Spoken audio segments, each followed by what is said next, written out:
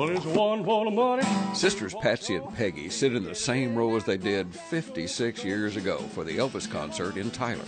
It was a great show. Third row from the front. We screamed our heads off. Yeah, great. Today, tribute artist James Wages is on that same stage. Back then, getting money for the show wasn't that easy. Well, it cost $1. When we asked our dad, he said, "No way. That's the silliest thing I ever heard of." And he wouldn't give us $1. But we came up with a better plan. We went to a used clothing store and we sold our winter coats for $1 each. And so we had enough money to pay for our ticket to come in. East Texas disc jockey Tom Perriman promoted Elvis. The Louisiana hayride was quite popular from 48 to 58, and I began booking that talent off of the hayride during the week. Elvis first played Tyler in January of 1955 to a small crowd. When he came back in August, his music was more popular. What was it like here that night?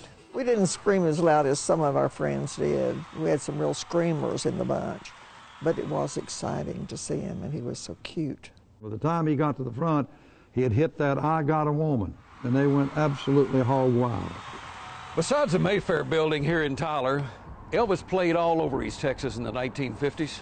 And we would work every night, somewhere, schoolhouses, rodeo arenas, ballparks. Tom's wife, Billy, cooked for Elvis. I made banana pudding in a big crock. That was his downfall. He loved to eat. The first time Elvis came to East Texas, he was broke. Tom booked him in Gladewater at the Mint Club. And I gave him all of the $90, and they never forgot it. He asked me to quit my job and go on the road with him and manage him on the road. I said, "Elvis, boy, I appreciate that, but man, I can't do that. Man, there's some weeks here in Gladewater, I'll make over $100 a week." A few months after his last Tyler concert, Elvis signed with RCA Records. Elvis was a phenomenon. I don't think it'll ever happen again. For CBS 19, I'm Sheriff J.B. Smith, and that's my story.